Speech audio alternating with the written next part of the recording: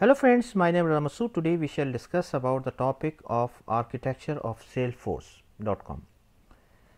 Friend, today's topic is very interesting, especially if you have interest in CRM or Salesforce. So let's start, friend. First of all, I would request to please subscribe to my YouTube channel and click on the bell option as well, so that my new videos can reach to you, and also you can follow me on the Facebook and Instagram as well. So friend, Salesforce Architecture. Salesforce is one of the leading CRM platform to provide various customized services to its customers, partners and employees. It also provides the platform to build custom apps, pages, components, and it performs all these tasks so efficiently, mainly because of its architecture that it follows. Salesforce architecture is the multiplayer architecture. It contains a series of layers situated on the top of each other. In the multiplayer Salesforce architecture, the users are at the topmost layer. The users can access a layer below the user layer, which means various clouds offered by the Salesforce, such as Sales Cloud, Service Cloud and App Exchange, etc. The third layer is the Salesforce One app, which allows the user to access the Salesforce on mobile device. The last layer contains various other Salesforce platforms such as Force.com, Heroku, Exact, Target Fuel, etc. Terminologies used in Salesforce architecture. First one is the app. An app in architecture allows us to collect various things visually. The metadata elements such as classes, objects, visual force, etc. are different from the app and independent. Instance. An instance of the Salesforce architecture is the software configuration that appears in front of the user when he logs into the Salesforce system. It shows the server details of the particular Salesforce organization on which it works. Many Salesforce instances can live in a single server. However, it is based on the location of the user and changes according to user location. Superpod. Superpod is the set of frameworks and stack balancers.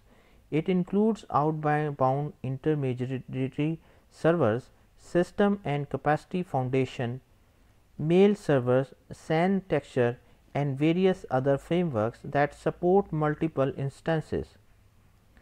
It provides this service isolation within a data center, so that if an issue occurs in one shared component, it may not affect every instance. Org. Org, or basically organization, is a particular customer of a Salesforce application. When a new user starts a trial on Salesforce.com or developerforce.com, it generates a new org in the system. The org has customizable security and sharing settings that can be customized as per the requirement. Single org can provide support anywhere to any user, whether it is multiple licensed individual user accounts, portal user accounts or Force.com sites user accounts. Sandbox. Sandbox is the instance of the production. It contains the sample data instead of the original data. The sandbox allows the developer to test the various conditions for the development to accomplish the client's expectations for the applications.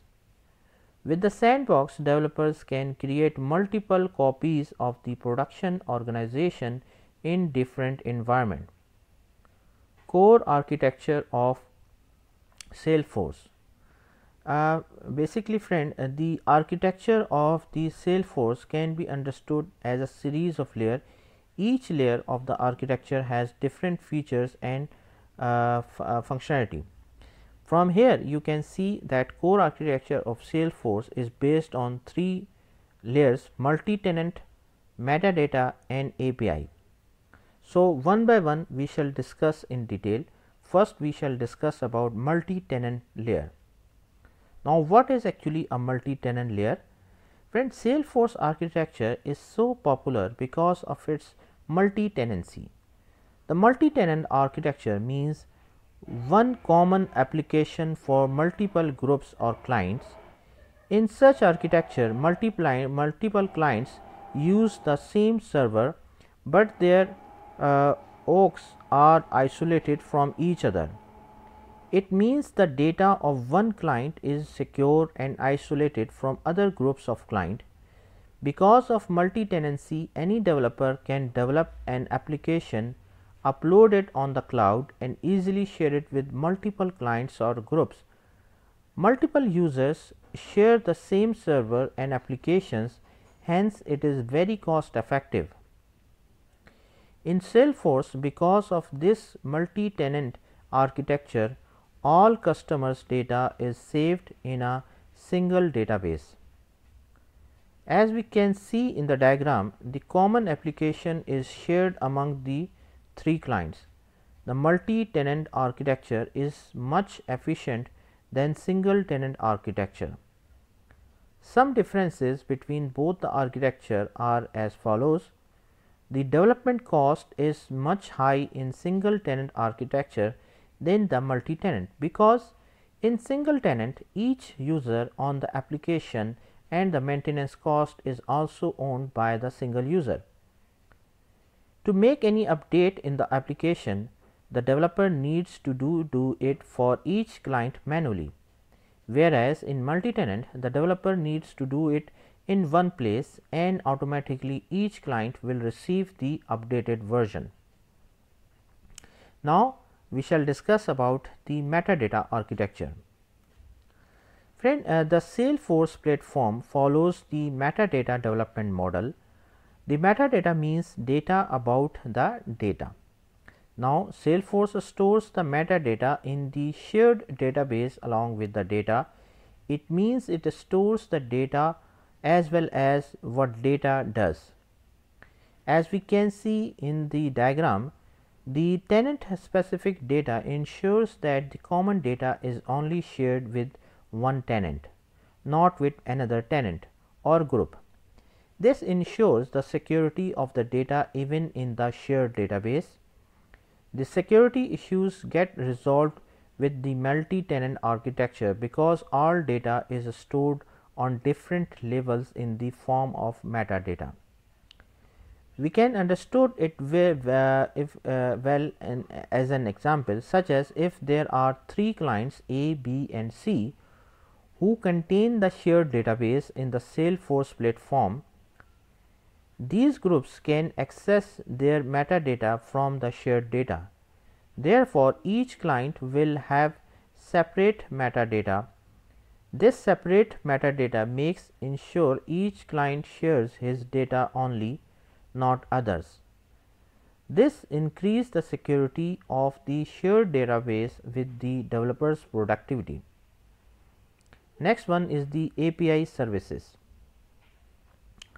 Friend, the Salesforce metadata driven model allows the developers to create their applications easily with the help of various tools, but sometimes developers need some more functionalities for their apps to make some modifications. To make such modifications, Salesforce provides a powerful source of the APIs. These APIs help the developers to customize the Salesforce mobile application. These APIs allows the various bits of programming to interface with each other and trade data. Without knowing many details, we can connect our apps with other apps. The API provides a simple but powerful and open way to programmatically access the data in any app running on the Salesforce platform. These APIs helps the developers to access apps from any location using any programming language that supports web services like Java, PHP, C# or .NET. So friend, thank you, thanks a lot for watching the video. I hope you like this video. If you like it, please share it with the friends and colleagues, and thanks a lot for watching the video. Thank you, friends.